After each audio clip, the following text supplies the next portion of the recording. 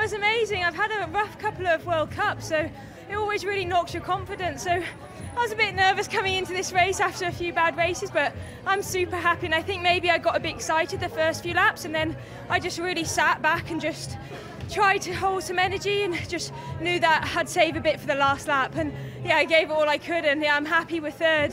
Do you think that crowd added to the excitement and made you want to go harder, earlier, as quick as you can? Oh, the crowd's amazing.